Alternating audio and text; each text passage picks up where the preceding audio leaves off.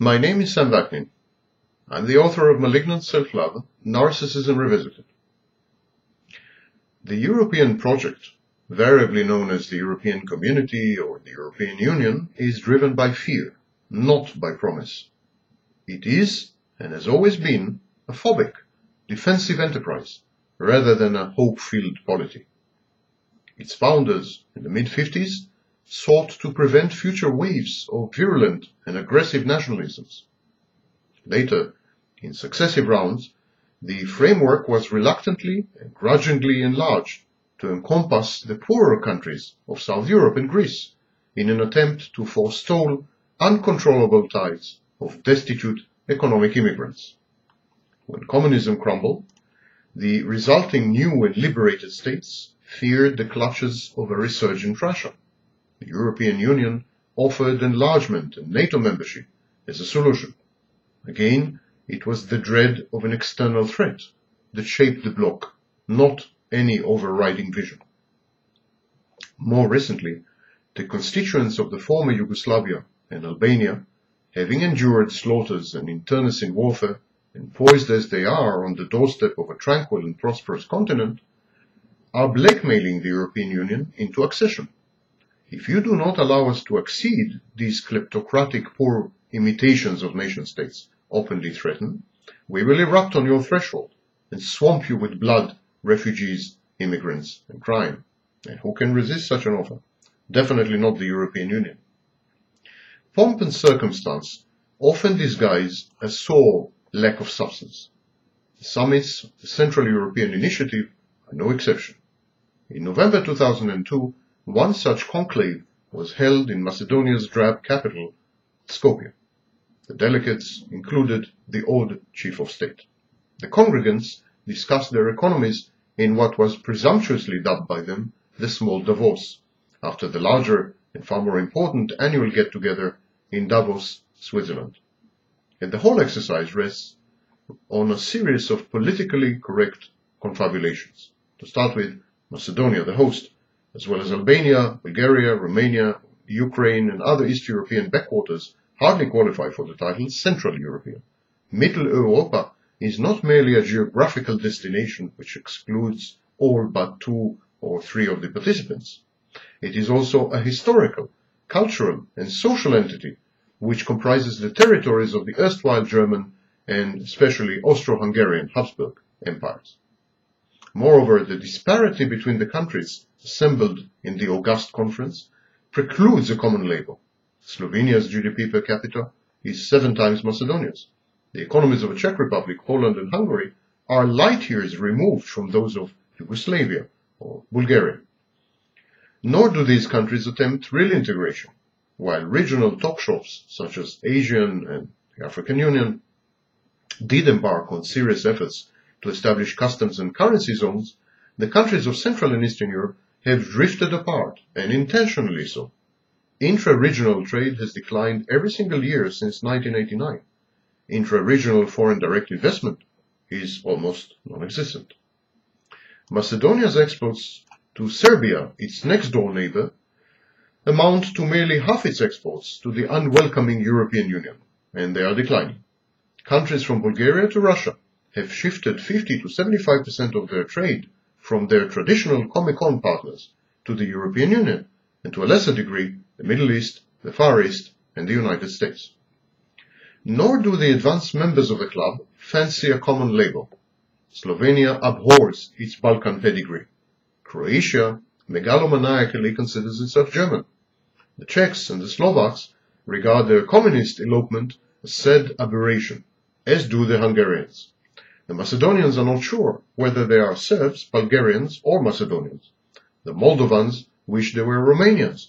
The Romanians secretly wish they were Hungarians. The Austrians are sometimes Germans, sometimes Balkanian. Many Ukrainians and all Belarusians would like to resurrect the evil empire, the USSR. And so this identity crisis affects the European Union. Never has Europe been more fractured. It is now a continent of 4 speeds. The rich core of the European Union, notably Germany and France, constitutes its engine. The mendicant members from Greece to Portugal enjoy inane dollops of cash from Brussels, but have next to no say in Union matters.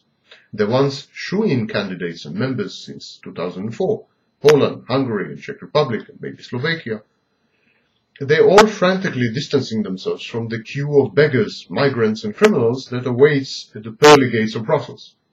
The Belgian curtain between Central European candidates and East European aspirants is falling fast and may prove to be far more divisive and effective than anything dreamt up by Stalin. The fourth group comprises even newer members, such as Bulgaria and Romania, and countries such as Macedonia, Albania, Serbia, Bosnia-Herzegovina, and even Croatia. Some of the latter are tainted by war crimes. Others are addicted to donor conferences. Yet others are travesties of the modern nation-state, having been hijacked and subverted by tribal crime gangs. Most of these so-called countries combine all these unpalatable features. Many of these countries possess the dubious distinction of having once been misruled by the sick men of Europe, the Ottoman Empire. In a moment of faux pas honesty, Valéry Giscard d'Estaing, the chairman of the European Union's much-touted Constitutional Convention, admitted in November 2002 that a European Union with Turkey will no longer be either European or united. Imagine how they perceive the likes of Macedonia or Albania, to which they apply the epithet the Ottoman bloc behind their backs. As the Union enlarges to the east and south, its character has been and is being transformed. It has become poorer and darker, more prone to crime and corruption, to sudden seasonal surges of immigration, to fractionness and conflict. It is a process of conversion to a truly multi-ethnic and multicultural grouping with a weighty Slav and Christian Orthodox presence. Not necessarily an appetizing prospect to many. The former communist countries in transition are supposed to be miraculously transformed by the accession process. Alas, the indelible pathologies of communism mesh well with Brussels' unmanageable, self-perpetuating, and opaque bureaucracy. These mutually enhancing propensities are likely to yield a giant and venal welfare state, with a class of aged citizens in the core countries of the European Union, living off the toil of young, mostly Slav laborers in its eastern territories. This is the irony. The European Union is doomed without enlargement. It needs these countries far more than these countries need it. The strategic importance of Western Europe has waned together with the threat posed by the dilapidated Russia. Both South Europe and its northern regions are emerging as pivotal. Enlargement would serve to enhance the dwindling geopolitical relevance of the EU and heal some of the multiple rifts with the United States. But the main benefits to the EU are actually economic.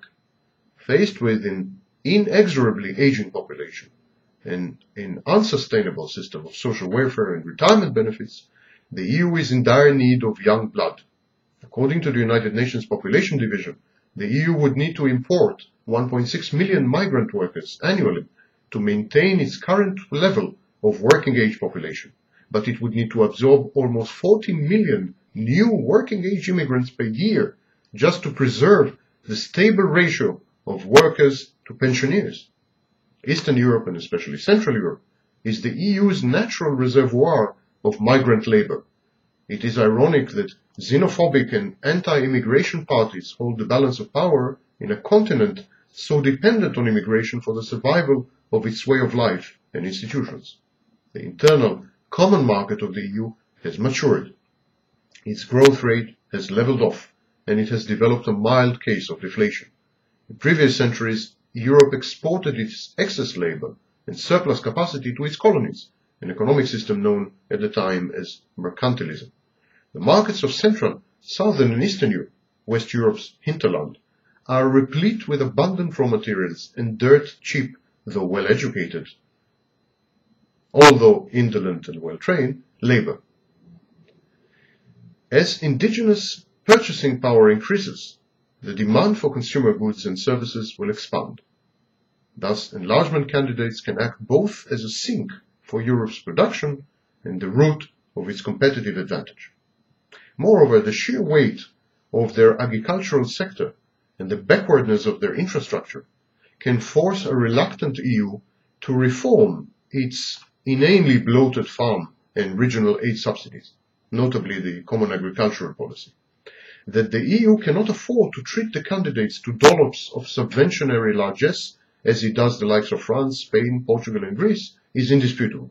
But even a much debated phase-in period of 10 years would burden the EU's budget, and the patience of its member states and denizens is running very low.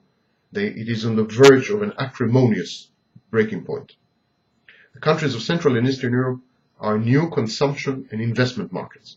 With a total of 300 million people, Russia counted, they equal the EU's population, though not its much larger purchasing power. These countries in the periphery, east, south, are likely to while the next few decades on a steep growth curve, catching up with the West. Their proximity to the EU makes them ideal customers for the EU's goods and services.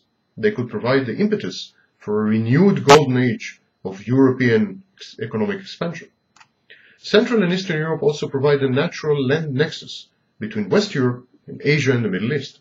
As China and India grow in economic and geopolitical importance, an enlarged Europe will find itself in the profitable role of an intermediary between East and West. The wide-ranging benefits to the EU of enlargement are clear. What do the candidate states stand to gain from their accession? The answer is surprisingly little. All of them already enjoy to varying degrees unfettered, largely duty-free access to the EU. To belong, a few, like Estonia, would have to dismantle a much-admired edifice of economic liberalism. Most of them would have to erect barriers to trade and the free movement of labor and capital where none exist. All of them would be forced to encumber their fragile economies with tens of thousands of pages of prohibitively costly labor, intellectual property rights, financial and environmental regulations, sanitary requirements, and so on and so forth. None of these countries stands to enjoy the same benefits as do and did the more veteran members, notably in agriculture and regional development funds. Joining the EU would deliver rude economic and political shocks to the candidate countries.